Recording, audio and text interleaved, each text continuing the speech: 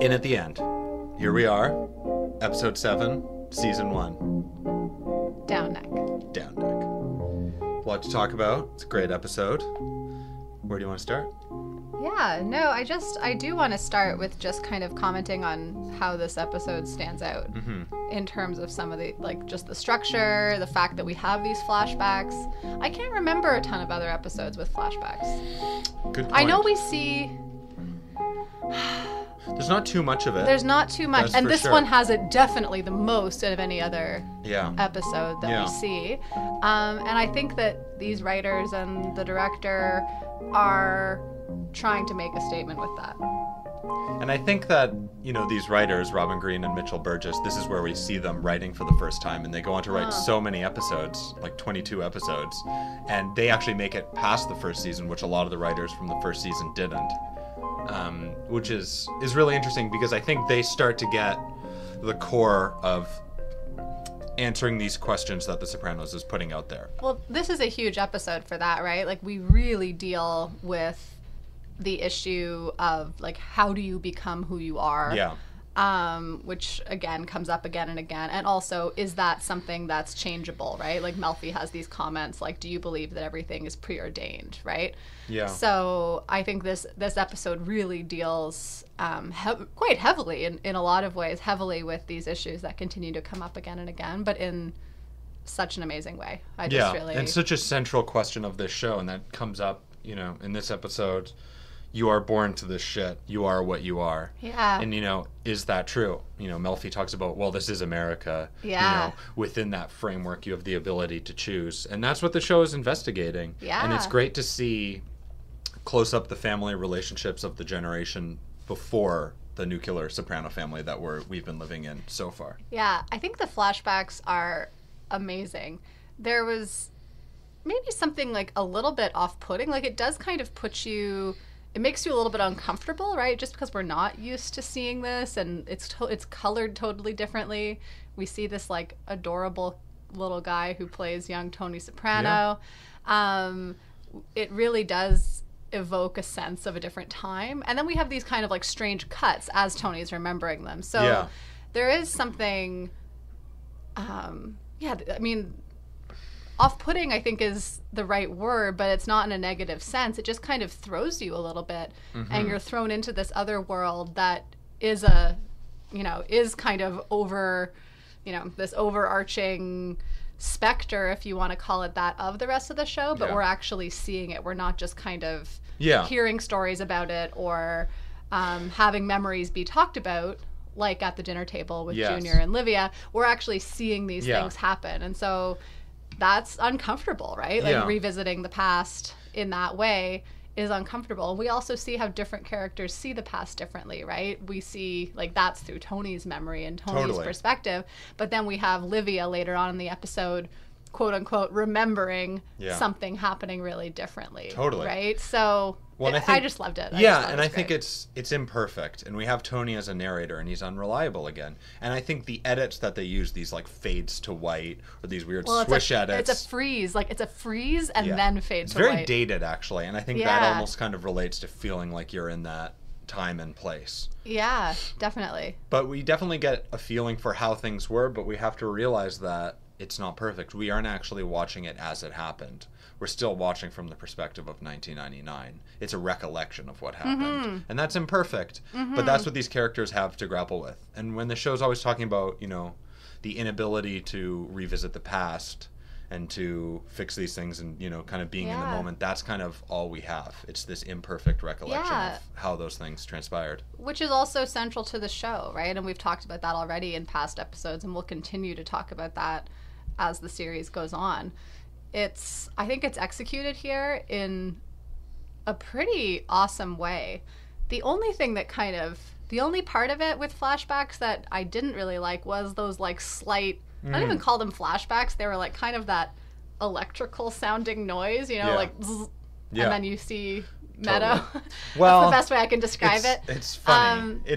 I mean, that technique doesn't always work that well. I mean, we can remember what happened, 2 episodes ago in college. Yeah, I mean, it really hammered it home. Like, we're seeing, and I think something I want to talk about maybe this episode is the piece where Tony talks about his 2 kids and talks Yeah. about like, oh, it's like father, like son, or what about daddy's little girl? So Yeah. it does, even though this episode is focused a lot on AJ, it does connect us. Like, there are a lot of times in the episode where it also connects us to Meadow, even though Yeah. we Yeah. see her for a brief Yeah. moment Totally. in the episode. Yeah. No, and I feel like, yeah, that's an imperfect use of a flashback. It reminds me of the first episode of The Wire when you have the witness testifying against, I think it's Bird. Oh, and yeah. then you have David Simon, like, went on record, or later, I think he was saying that, like, he never wanted to do it, but HBO forced him because the show was too confusing. Right.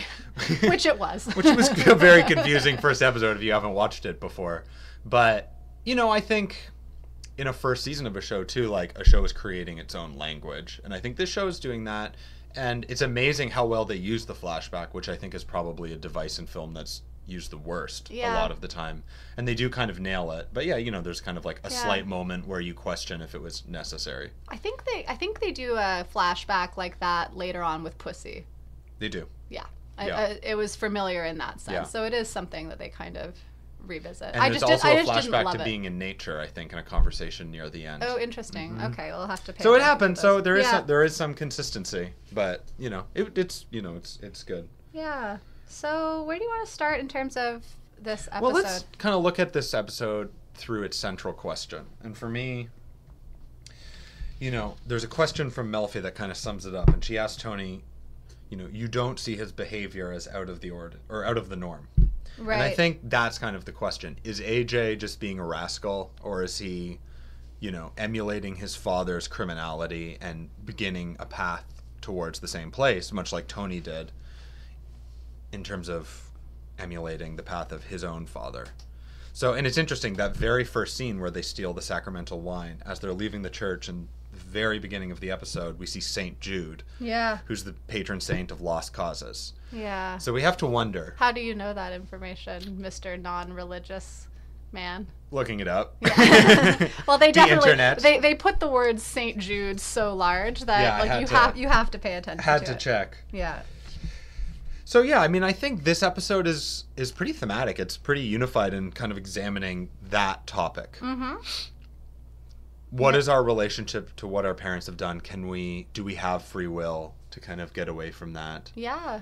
And I think a lot of things that happen in this episode are all kind of structured around that central Yeah. question. Well, and what happens when we actually start to understand who our parents are as people and psychological beings as well, right? So yeah. definitely there's commentary on Livia, for example, and her mental state, right? And of course that comes from her parents. So it Yeah. is this kind of like intergenerational transmission Yeah. of mental illness or, you know, other certain kind of like behavioral dispositions, Yeah. for sure. Ideas. You know, and I liked in that we had the scene pretty early on, and we had an edit, and we basically kind of like actually it was a swish edit, so kind of like one of those stylized edits that went to Carmel and Tony with AJ in the meeting on his drinking with the school psychologist Right. and the priest. Is that correct? If he has a white collar, is he a priest? I think he is a priest, but he's Okay. also like the head priest of the school or Okay, something. head Yeah, priest. head priest.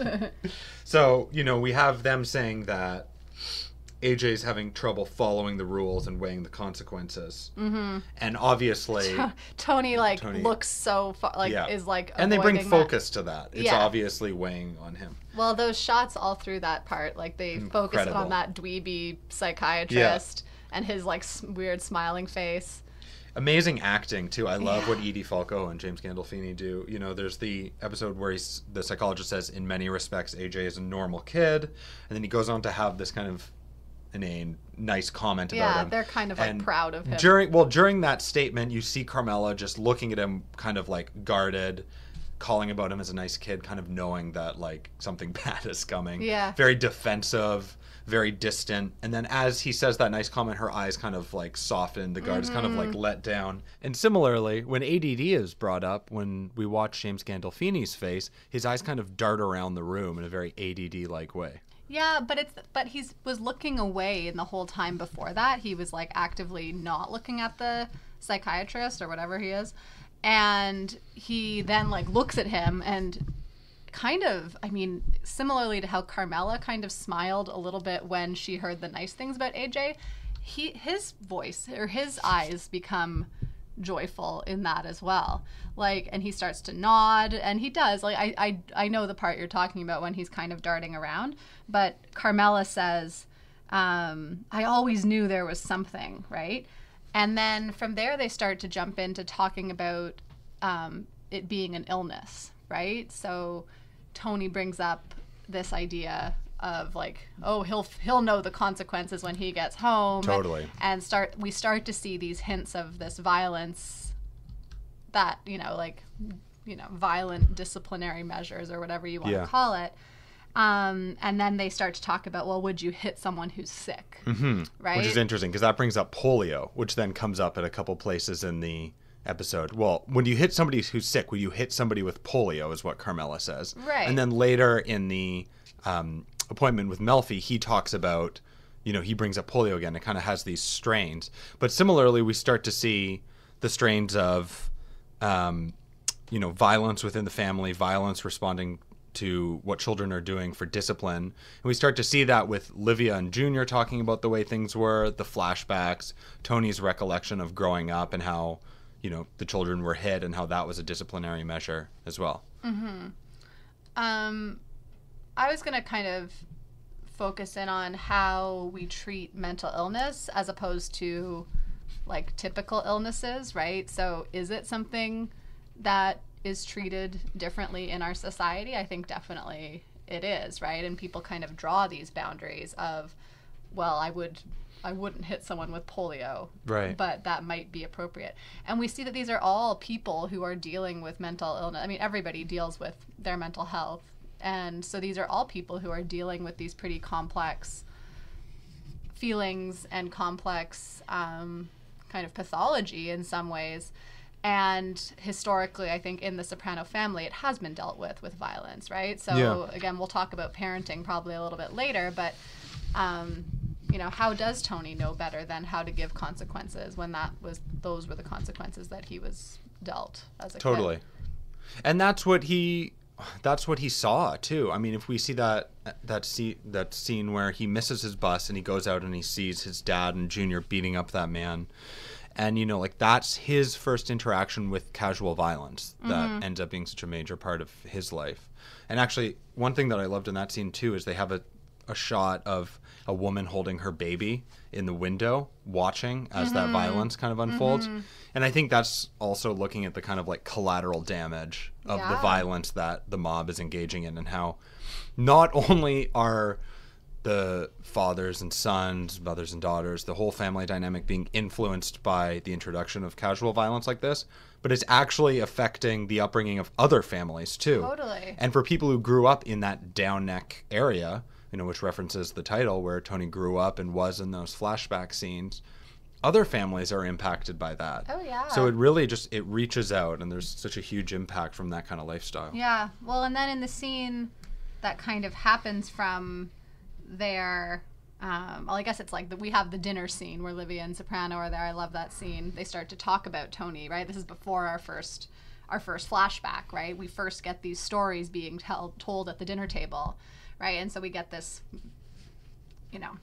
perspective into Tony's childhood from other people, right? Because then we just see it from his. But after that scene, we have a scene with Melfi, and she says, do you see his behavior, AJ's behavior, as a reflection of your own? And so I think that's a big, a big topic in here, like how are people reflections of their parents? We see it later on when Tony and Carmela are speaking about it, right? And they talk about, he accuses Carmela of blaming him for AJ's issues, right? Yeah. And he brings up that topic, well, you know what they say, like father, like son. And, and then he says, but what about being daddy's little girl, right? Yeah. So we see, in terms of, nature versus nurture, right? We see these two siblings. We see Janice and Tony. We'll talk maybe about Janice and Tony later on. But we see these two siblings, right? We see Meadow and AJ. They're different, right? They both grew up in the same household. They both share, genetic material, if you want to call it that. But they turn out quite differently. Now, the way that Carmela and Tony are talking about Meadow doesn't, Tony mentions her solo in the choir, which she was high out of her mind for, right? So they can be blind to some of the issues that are going on with Meadow, and we see some of those later on. But it is interesting in terms of that concept of nature versus nurture, which comes up kind of throughout the episode as well, like what's genetics, what's our environment. Melfi talks about genetic predispositions, right? So to just say those are just predispositions, it doesn't, like, people still have choice within those, right? Right. So I thought that genetic predispositions versus genetical, which is what Tony says. Genetical, yeah. Which is interesting too, to think about Melfi introducing this idea of no, you do have choice, and Tony just assuming no, you cannot break this cycle. Yeah, you are what you are. Yeah, it's genetical. Well, and it's genetical. Yeah, well, we do see that with Tony, right? Like he doesn't take a lot of ownership for his shit. No. He puts everything onto everyone else, and even Livia captures that, right? Like, she talks about therapy, that's what people go to when they're looking for something to blame for their it's issues. a racket by the Jews. Yeah, it's just a racket for the Jews. She has to look around before she says that. Yeah. Which is good. She's classic in this episode. But she's saying that, right? Like, that is why a lot of people go to therapy, and that's, especially psychotherapy, that's kind of the function of that type of therapy, is to look for these underlying issues. And I mean, if you get really Freudian, it's all based on your parental relationships, right? So, and, in the same way, like, so, Tony does talk about his mother in that. She was right. Like, she was... Yes, but there's something fascinating about that. Yeah. We have Livia fixated on, he goes and he talks about his mother. Yeah. And then, in this episode, when we go and actually visit the scenes between Tony and Melfi, he's focused on his father, mostly, for a lot of it. Like shortly after... It's contrasted to that idea that he's talking about his mother. And, Livia says he's supposed to talk about horrible things and the actual pain that he was reflecting on in this episode was with his father not bringing him to Rideland. Yeah. I mean, there is a scene with Livia threatening to put a fork in his eye. And threatening to smother them. But actually... he kind of blows that off. He says she was stressed. She had a lot on her plate. He actually doesn't engage in that. He's engaging in talking about his father. Yeah. No, totally. Let's come back to that for a second. But the comparison that I was thinking of was just in terms of AJ, right? So we have, like, Tony's therapy that Tony engages in that is very, like, is seeking something to kind of blame his panic attacks on, right? It is kind of seeking that kind of explanation.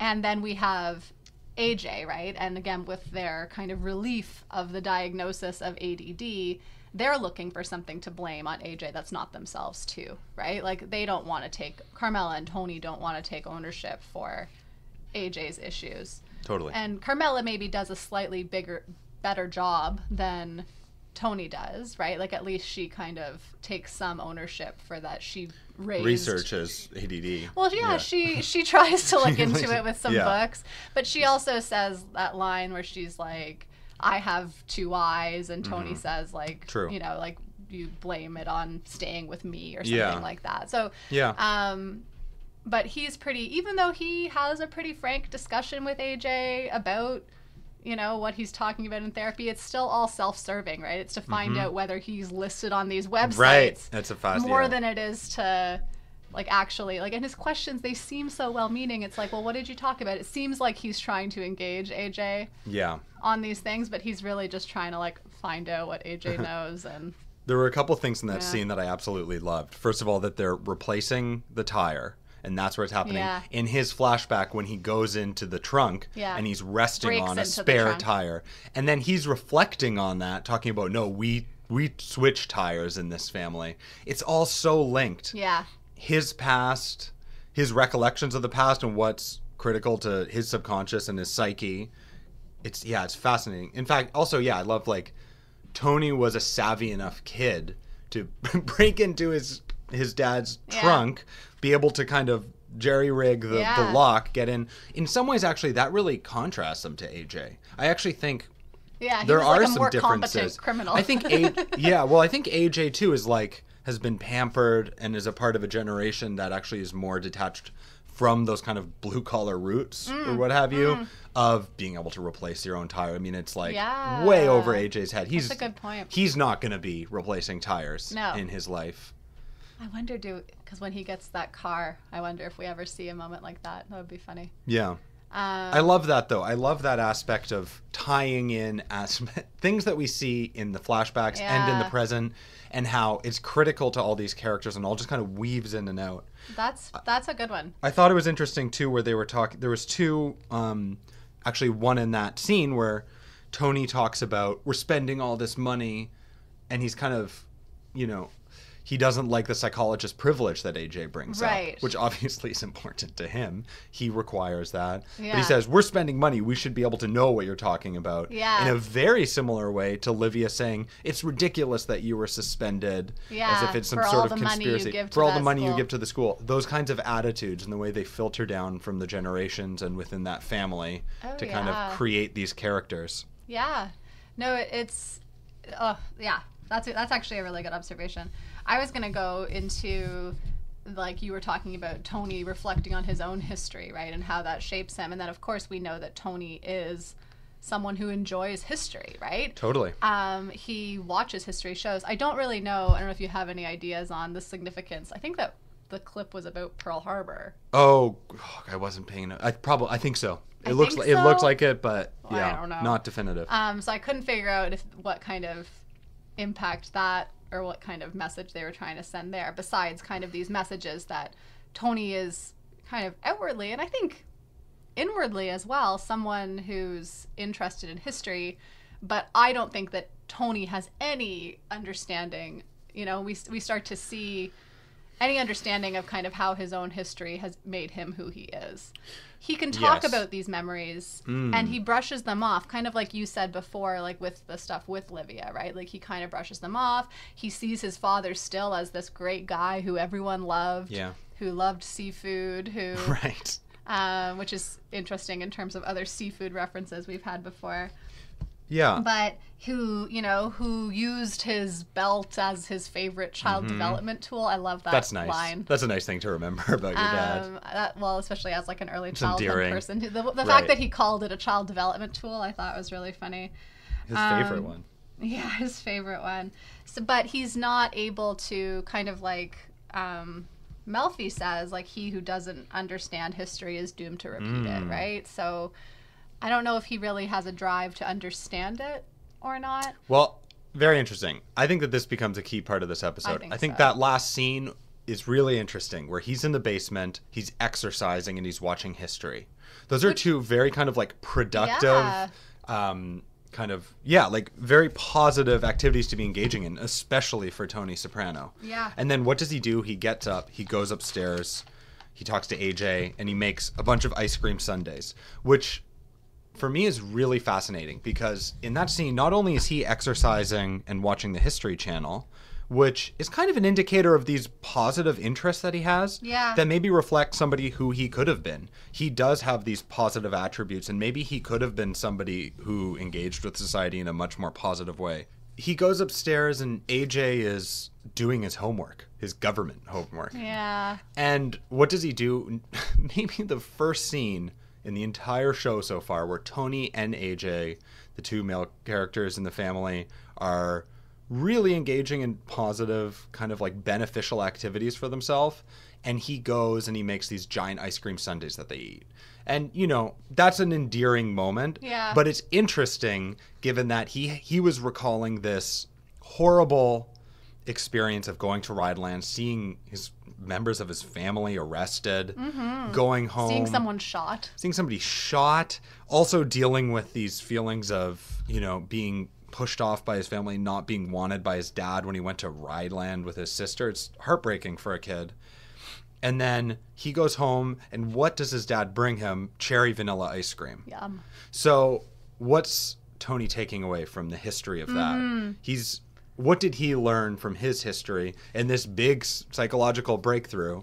what he takes from it at the end is to give his kid ice cream. Yeah. So we're just repeating the same cycle. Does he even recognize that that's something, you know what I mean? Like, does he even recognize that that's something that he's recreating, or is that kind of just so deep inside of him? No, he right? doesn't. He doesn't recognize it, but we can. Yeah. And no, David exactly. Chase does. Well, of course he does, right? And that's the thing about highlighting that and showing that, right? Tony's not speaking these words. We're seeing how it looks in his head. Yeah. So I just think it's so well done, and these threads that go through are, so important. Everything is we're probably missing so many other elements. Oh, there's a bunch. I also loved when he's playing catch with Junior, and he's recalling it as this kind of nice childhood memory. Yeah. And it kind of sets the scene of, his childhood there at a kind of happier time or whatever. But, that's brought up against him by Junior. All those times I played catch. Yeah. So these events are very complicated. We should catch a game together. Catch a game. Ooh. Yeah. Double entendre. Yeah. Nice. Yeah. Yeah, it's so much. I want to talk a little bit about Janice, who is a character who I meet first as a young child, and we don't meet her as an adult until next season. And she's arguably just like one of the most horrible characters in the whole show. She is just... That's a tough position. It is. Yeah. She is one of the worst people in the whole show, right? Once we kind of lose Livia, we gain Janice, and it's like, oh God, I'd rather deal with Livia's bullshit. Yeah. But we see Janice here as a kid, and we could I think actually the child actress or actor plays the adult Janice very well. I don't know if they knew who they were going to have as Janice later on, but we see her psychological impact, right? So and Tony doesn't really focus in on that or acknowledge that even really, but she was used as a front for her dad's crime, right? And so he would use her and bring her, which again, on the outside, kind of like making the ice cream sundaes. On the outside, how lovely this father and daughter are driving off in their convertible, they're holding hands at one point, right? And and he's bringing her for this day, and she's happy. She flips Tony off, she's I found interesting in terms of nature versus nurture. Yeah. It's in her nature already to be flipping off Tony and us. And us, yeah. But then think about the impact of that, right? She doesn't know Tony's there watching this go down either, but she's distraught. She runs up to Johnny Boy and is grabbing onto him, right? So think about what that's done for her, for her and her development, which is terrible. But I also can't wait till she shows up. The other thing that a connection that I thought was really interesting, and I don't think we've seen Tony watching Westerns yet. Maybe that's in later seasons, but I forgot that Johnny Boy had been in prison when Tony was young, and I forgot the line. It's kind of a passing quick line, but he says they told me that he was in Montana being a cowboy. So that's an interesting one too. I liked that. Yeah, no, it's fascinating to think about how those things would kind of ruminate in Tony's subconscious and influence what he's drawn to and what he's interested in. Yeah. Trying to think what else. There's a lot, but there's a lot of these little things. There's a lot of little things, yeah. Another little thing that I saw that has a thread to other episodes is when Livia's saying, you better catch the bus. You don't want to walk through the colored neighborhood, do you? Which is such a messed up attitude. And what we see from it, though, is the impact that kind of attitude and prejudice and racism has on Tony, because throughout the rest of the series, he has really antiquated, backwards views on race. Yeah. And he's very prejudiced, but we're kind of given a window into Livia's character and how that's kind of seeped into Tony's character. Yeah, well, but we see Tony's experience, right? We see him watching those riots on TV, right? Which was in a very black neighborhood of New Jersey at the time, right? So it kind of captures the civil rights issues that were going on and how Tony as a white kid would have interpreted those. And then we see his little interaction with Michael B. Jordan and his friends. Michael B. Jordan from The Wire. Another Wire They love alumni. HBO has people who they just really love. Yeah. But young Michael B. Jordan and also his pals. now a big star in Fahrenheit. We have I can't even, oh my God. Not good. Not a good Ray Bradbury interpretation. We can't even. We won't even go there. We're not going to talk about this on this. But we see his interaction with these boys who start chasing him for dropping garbage on the street, Yeah. right? And we see Tony's consumerism, right? Just like leaving his garbage everywhere, Yeah. and then like running away from these, you know, 3 little black boys who are chasing him. We also see both of their reactions to the cops, which is really interesting, right? Like those boys turn and run, whereas Tony, you know, has privilege, right? Yeah. Like even though Livia says, "Oh, the police are always picking on the Italians," right? No, like, you're right. Yeah, like the police are actually picking on other people way lot more. worse. Yeah, definitely. And I believe that's what those riots were about. I think it was about like police brutality and Right. stuff like that on some level. Yeah. So yeah, I thought that was an interesting. Well, and we've seen it play out in an earlier episode too with the, I think, Trinidadian nurse at Livia's house, who Livia is just awful to her and full of prejudice. But so is Tony, and he comes and he says, you know, like, now I want you to. First thing he says is like, no ganja in the house. Just like, dude. Oh my god. Come on. Yeah. Yeah. So he has these kind of ingrained views of races and cultures that comes from his upbringing that just like he doesn't see everybody the same way. And we see it later on with Meadow and her, you know, later boyfriend. So it's interesting how it kind of keeps on getting reintroduced. Yeah. Well, it's also, so this whole thing is all interesting in terms of, you know, everyone's current psychological states, right? But I think especially in terms of Tony and his quote unquote panic attacks or whatever they really are, I thought it was interesting how he commented, I think it might have been the same session to Melfi or, you know, maybe 2 separate sessions. He says he remembers exactly how he felt in the pit of his stomach. Like that he still has that like visceral reaction to something that happened. And then he also said something about feeling like his head was going to explode, right? So we already see these like kind of physical incarnations of these feelings coming out in Tony, which is interesting too. Definitely. And then you know, and we see how violent Livia is. I mean, we see little bits of Johnny Boy, but again, we don't probably even see him honestly because Tony does have this kind of positive view of him, right? But he blames Livia for not letting them go to Reno, right? Which Livia sees differently. So we're seeing this all through these different perspectives. Right. But we see Johnny Boy saying to Livia, "You're just scared of your own shadow," right? And so we see kind of her shut-in kind of nature, right? Like she's not a very social person. She's pretty paranoid about stuff. And I love that scene of her looking at the obituaries through a magnifying glass. For me, that was like, that perfectly kind of encapsulated who she is. It's like not only focusing on the morbid, but being so consumed with it that you're dealing with that subject material and just going way too far into it. And that's the world that she lives in. Her perspective is through the lens of a magnifying glass on the obituaries. That's really who she is. In fact, later on in the episode when Tony says, "You would have been the real gangster if you had been born after those feminists," that's really interesting. I liked that one. Yeah. She brushes that one off, but I think she takes it as a compliment. Well, this is a key moment because she finds out about, you know, Tony seeing a psychiatrist. So this is really kind of propelling the plot forward. She doesn't get a chance to tell Junior in this episode because Tony shows up. Yeah.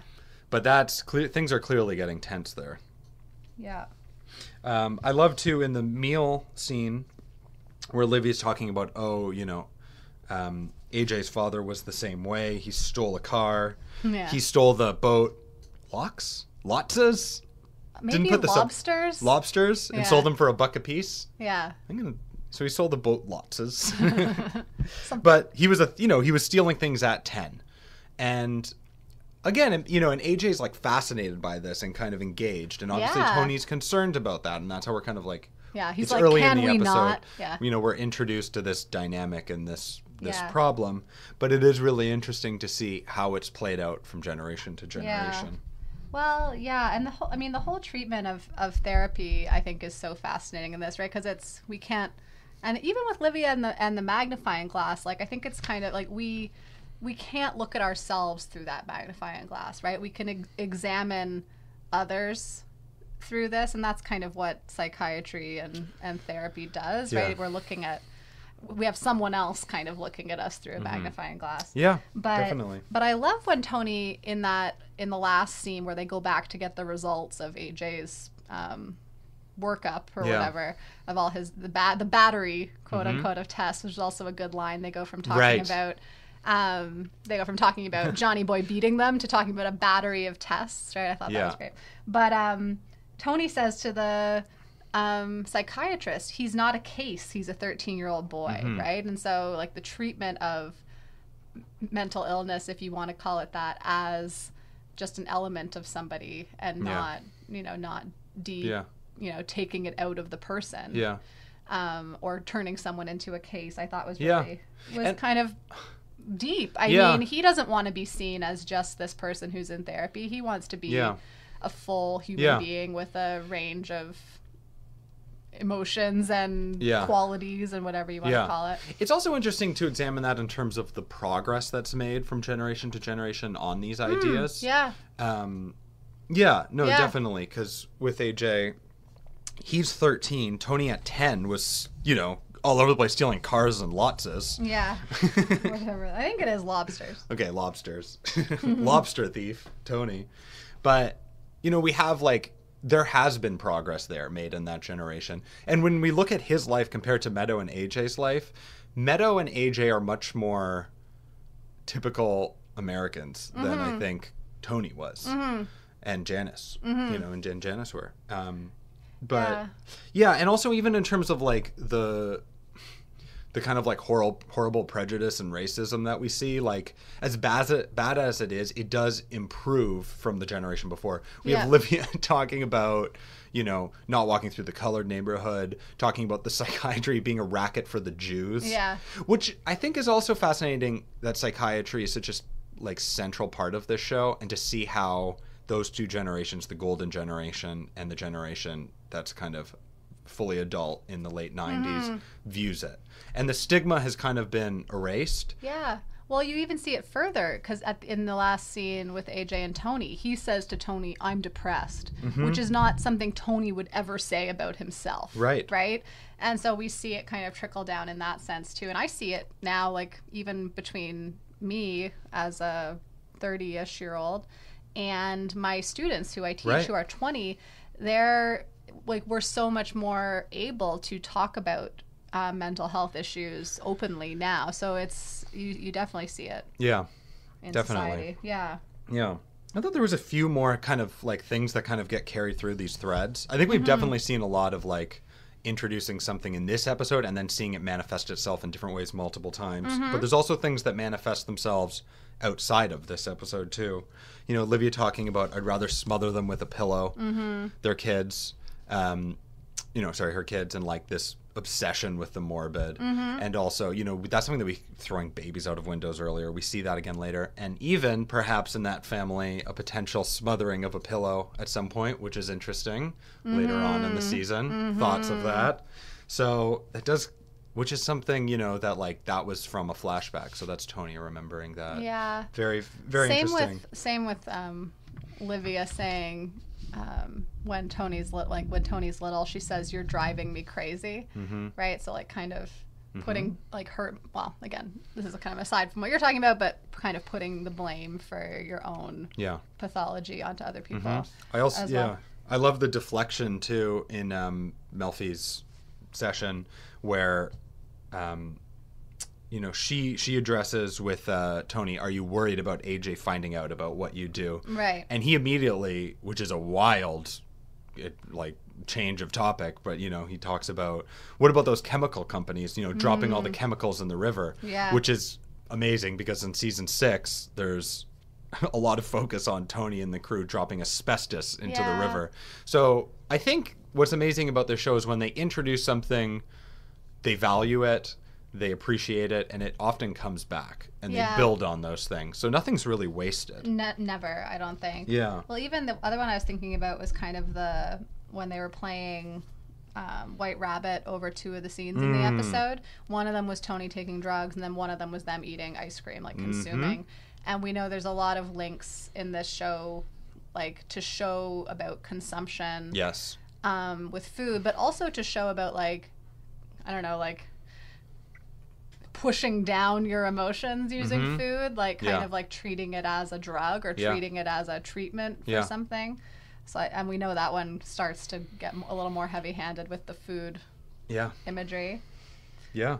One of the other moments I thought was great, just again, these kind of like reflections of each other in different parts of the episode or these threads. He, early in the episode, asks Silvio and Pussy for like advice on AJ, right? Like, and they're like, oh yeah, teens. And Silvio, I wrote it down somewhere. Talking about his daughter. So yeah, Silvio's talking about his daughter who thinks that the strip club is anti-feminist. Yeah. And then they say something like it's hard to raise kids at an information age, Yeah. which I think is really funny. Yeah. But then he also then in Melfi's office when he's talking about genetics, right? And he's talking about things being all genetical. But then he talks about how like Pussy's a gangster, but 2 of his kids are going to Vassar, Villanova or something. Villanova, yeah. And then he talks about some millionaire guy who is raising some, some murderers. And that's when he brings up that maybe he could have been selling patio furniture in San Diego. Very interesting. That comes up a lot. Yeah. And so I was thinking about, do we see Tony in any of those flashbacks interacting with patio furniture where it would have nestled into his subconscious? Yeah, not in those flashbacks, I don't think, but I think we do see patio furniture. By the pool, Yeah. especially in the first episodes, Yeah. That's definitely like a reflective feel space like- for him. Yeah. There may be scenes outside of shops or something, like those kind of strip mall-y kind of scenes. Maybe we'll have to pay attention to that. Yeah. I loved in the beginning too, thinking about family and being father to a son, and thinking about how your role in shaping the personality of the child. It was interesting. In a first scene, with AJ, talking about AJ and Tony, it cuts to the construction scene at the very beginning, and Tony's first line from the edit is, "Hey, how's the boy?" Talking about Christopher. And so, the family extends outside of the immediate nuclear family. We have Junior saying boys will be boys. We have him talking about like how much he loves his Uncle Jackie later on, right? Like, yeah, I mean, it is a family, this thing of theirs. Yeah. And it's interesting to see though, because I think Tony, it's complicated. He does have a father relationship to Christopher, and in many ways he embraces that. Well, he does. He embraces that Christopher is a part of the mafia. Yeah. And he wants him to succeed. And he's a father to him in a way that he doesn't want to be to AJ, but he really has 2 sons. And I think they're both important to him, and he has different values and outlooks on who they are and who he thinks they can be. But it's fascinating to see him engaged with both of them. No, absolutely. Yeah. So this is a little out of left field, but one of those other threads that I thought was well done by the team was when AJ's in the psychiatrist's office and they're giving him that kind of like picture association test, right?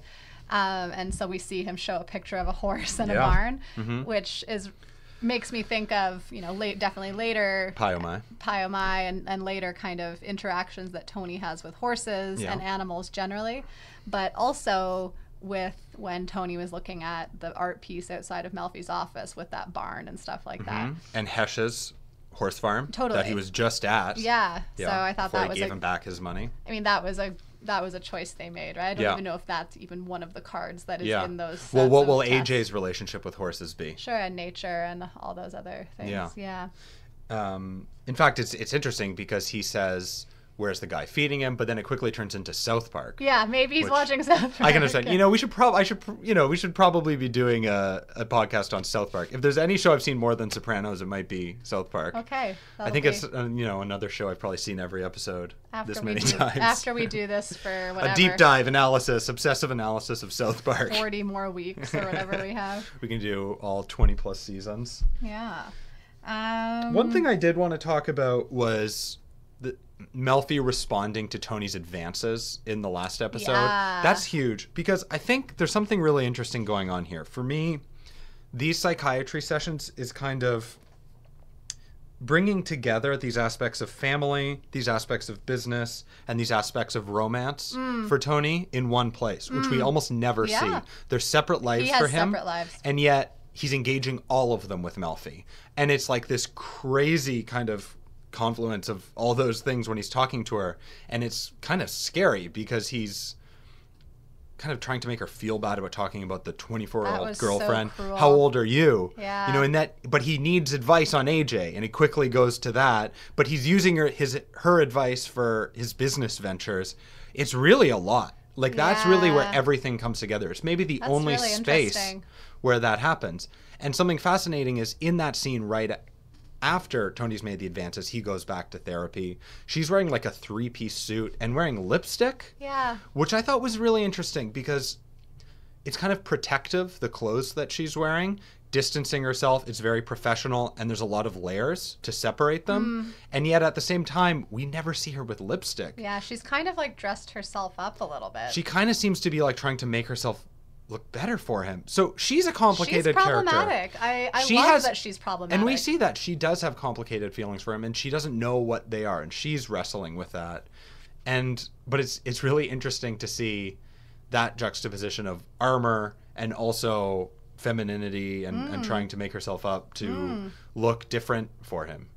Well, yeah. More sexual. It's very weird. Yeah, that was really interesting. And even just the way she brought it up was interesting. Like, she's looking for something too. And she didn't visibly show that she was hurt by his comments, but his comments were so cruel. Yeah. And he's never, like, even just in the last episode, he like makes up part of the story where Irina had thrown the candle at him. He blames that on Carmela. And now in this episode, he's like, well, I already have a girlfriend. She's 24. Yep. And so he was like trying to protect that before. Yeah. And then something about Yeah. her being upfront and asking him that question led him to be so cruel. Yeah. It was interesting, too. The next session they have, now Melfi has been kind of disarmed or something by the conversation, feeling that it's safer. She's not wearing this 3-piece suit. She's wearing kind of more of like her skirt, like suit, blazer. like a suit blazer or something. Yeah. But it's interesting because she goes back to having this short skirt, which there's a focus on her legs, I think, in this show. You like to focus on that. love it. No, but I think it's intentional. There is a sexual aspect to the meetings, to the sessions. And like I said, like that part of Tony's life is secret, but he's engaging in all these things. Yeah. And there is a weird tension between him and Dr. Melfi. Sure. And I think clothing can communicate the dynamics between them. Well, there was one scene where he was wearing all black, like a black shirt and black pants. Yeah. And she was wearing all beige, like even her shoes were beige.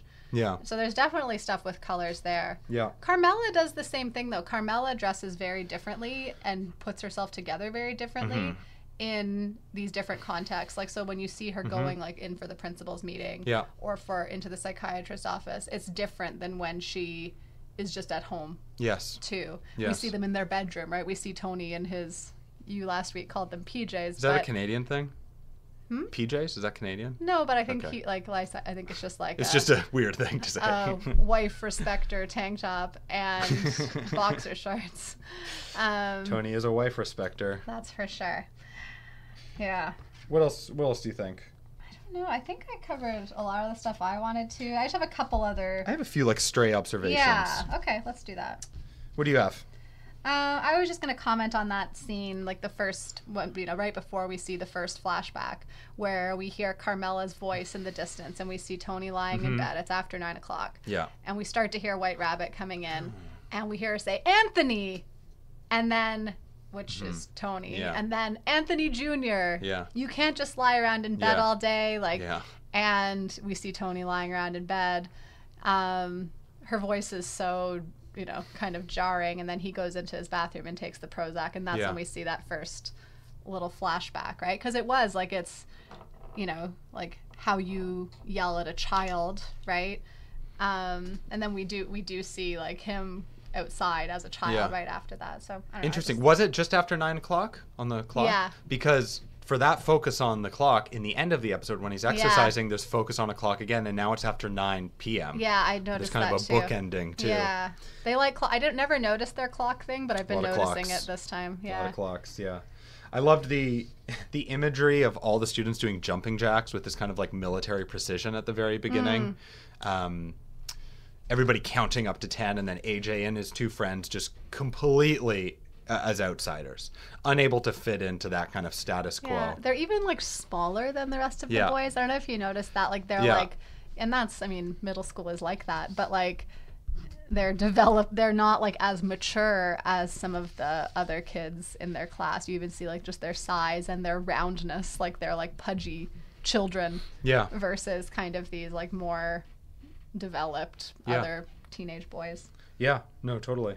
I thought it was interesting how when Christopher steals from the FedEx truck and Tony gets super upset about that being a federal crime and how stupid that is, he still takes the watch, the hypocrisy. Yeah, I didn't ever know. I was looking to see if we see it later on Carmela's wrist, but I couldn't. Yeah. I didn't see it. Reminds me of 46 Long with the suits. Yeah. It's like an inability to acknowledge your own Culpability. your or own something. culpability Yeah. and your lack of respect for the morals that you supposedly have. Yeah. Just to go back to like the racket for the Jews thing, we earlier in the first session where they're in with AJ's principal priest, Tony says something. He says, "Is it a disease or is it a way for psychiatrists to line their pockets?" Mm-hmm. So that's like, again, with that transmission piece of like, you know, how these messages go down. Like, yeah, he wasn't like blaming it on the Jews. Right, right, yeah. That's good. You know, we've gotten somewhere. But it's still kind of a similar meaning behind it, Yeah. I guess, right? Right. Something I thought was fascinating at Rideland, when Yeah. they're pushing everybody into the truck, there's a clown being pushed in. Yeah, that sad And talking clown. about nestling into the subconscious, like we talked about the patio furniture, to see that clown who I imagine was sad going to to prison. And then Tony referencing that in the first episode, you know, feeling like a sad clown. Yeah. It's really interesting. I like that. Yeah, because I think this shows a lot of attention to detail on objects as symbols. And so to see that, you know, the clown to kind of be there in his childhood and then be referenced later on is really interesting. Yeah. Just another kind of aside, I love when they're at dinner and they're talking about like part of AJ's punishment is to bike over to see Livia. And then she's like, "Won't that be nice?" but then when he gets there, she's actually like kind of excited about it, right? Like she wants to kind of show him off to that friend. I think she is like, she really, but the friend's not buying into it. The friend like calls him fat and asks why he's not in school, like kind of like calls her out on her bullshit. Yeah. And then of course we get the confession about It's interesting to think about. Livia actually does have some endearing characteristics. In some way she is kind of like, she's crazy and so negative, but there are these like shreds of humanity in being like a normal grandmother. Yeah. And like, you know, she wants to play Scrabble. She wants to show off Tony, my son, in, you know, the previous episode. She is excited when her grandson comes. Yeah. And it's just sad that we never get to kind of like unlock that humanity. Yeah. Yeah. Well, we see early, like, remember with the picture hanging in that one episode, the picture they're hanging up is of AJ. Right. Yeah. So, yeah. Anyways. Yeah. And my last thing is just thinking that in therapy, it's interesting because this is the first time where I feel like they're actually getting somewhere. Mm-hmm.